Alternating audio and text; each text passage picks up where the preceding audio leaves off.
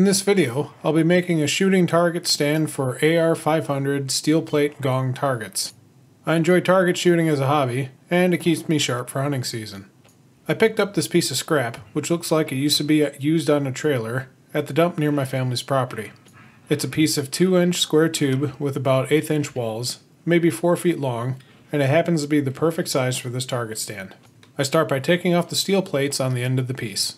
These look like they were used as the hitch, and they're not necessary for the target stand. They're held on with some welds, which I grind off with a cutoff wheel.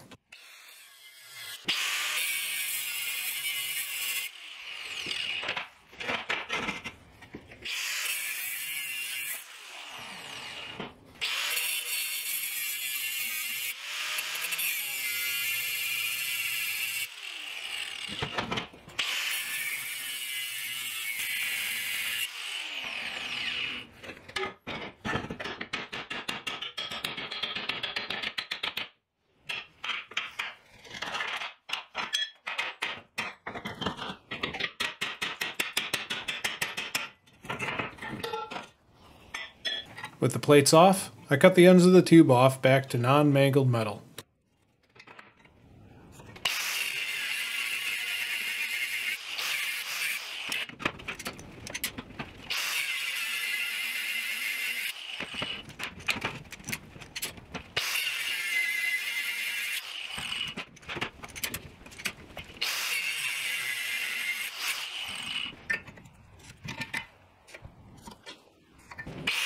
If you're familiar with Gong targets, you might have seen setups that use EMT conduit as the stand. The concept behind this one is similar, but I'm making it out of more robust steel components. The square tube will have 2 legs at each end, the legs being 90 degrees to each other. Here I'm marking for the holes to drill through the tube. The legs will be made of 3/4 inch black iron pipe, which is about 1 inch outer diameter, so I spaced the legs about 1.25 inches apart. I drilled the first couple of holes with the step drill bit, enlarging the hole to 1 1/8 inches diameter.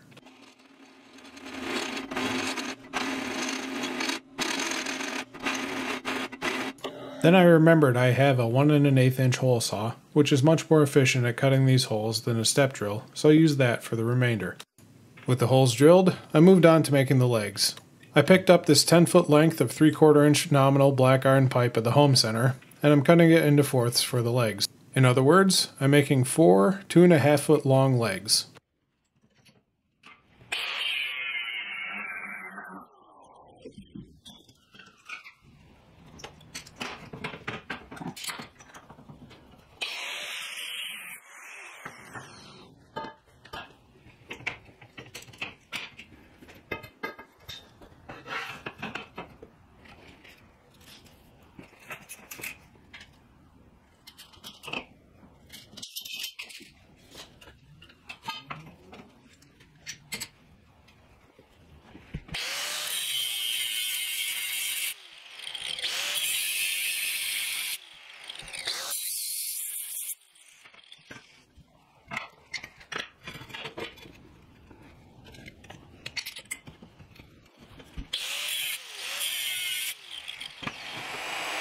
To keep the legs from slipping entirely through the holes, they need a stop.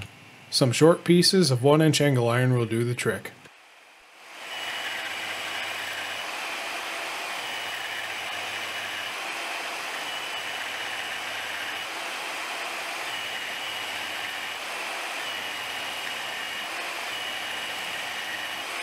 To give enough stick through for the legs, I place these stops 3 inches down from the top of the leg, which will have about 1 inch sticking out the top of the square tube when inserted.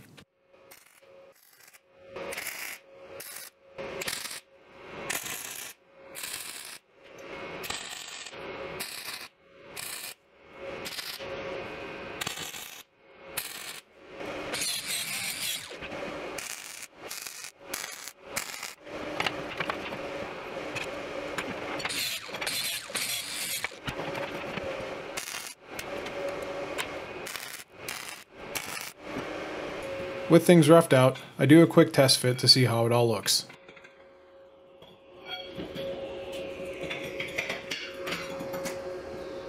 Now that the legs are done, I measure to see how much chain I need for hanging the target. Looks like 4 inches will be about right. Since I was winding down for the night, I close things off by spraying a coat of primer on the legs, and then follow it up with a couple coats of black paint to finish.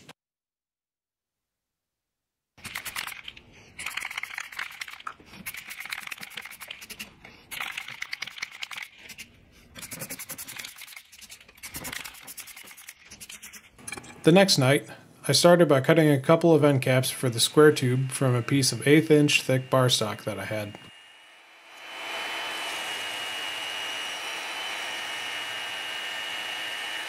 I tacked these onto the ends of the tube and then followed up with welds all around off camera.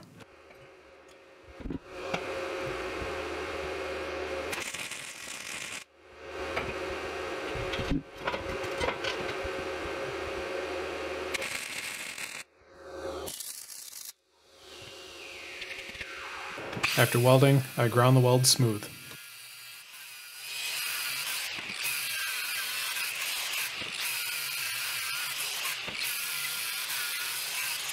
For hanging the targets, I'm using some chain that I've had sitting around for a few years, cutting it to length with the cutoff wheel.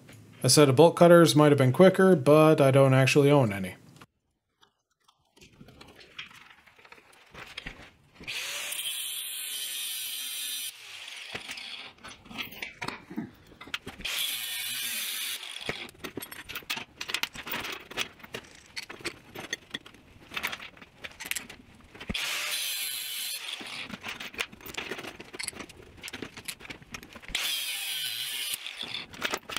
With the chain cut, I laid out the targets on the tube steel and spaced things out evenly.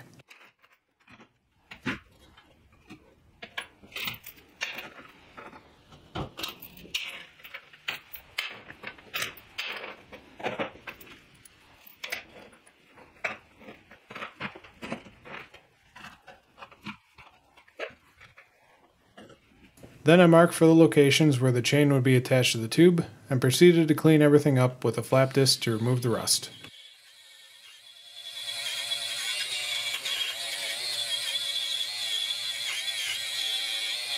After that, I welded the chains to the tube.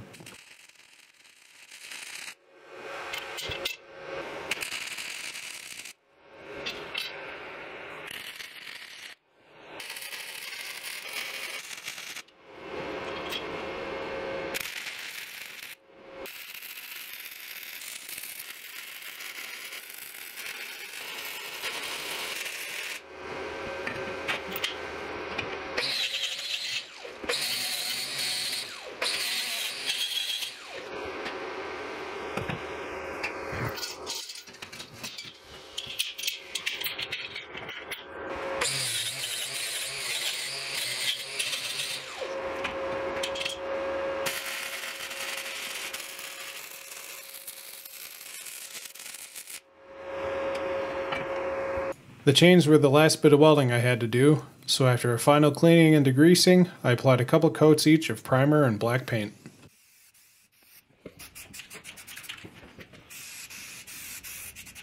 To attach the targets to the chains, I'm using some bolted pin shackles.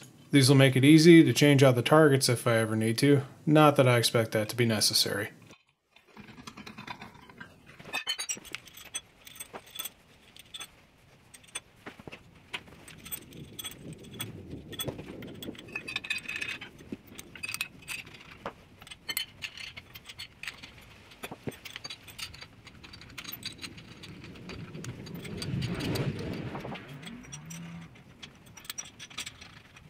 With everything all finished, all that's left to do is test it out. I brought this up with me when I went deer hunting this year, and gave it a go on the last day of the season before I left.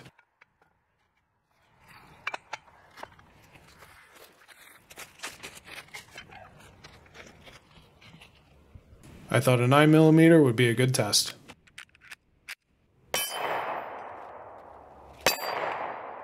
Apparently my consistency needs some work, but otherwise the target works as well as I could have hoped. I'm looking forward to using this for many years to come. I hope you enjoyed the video, and thanks for following along. As always, don't forget to like and subscribe, and I'll see you on the next one.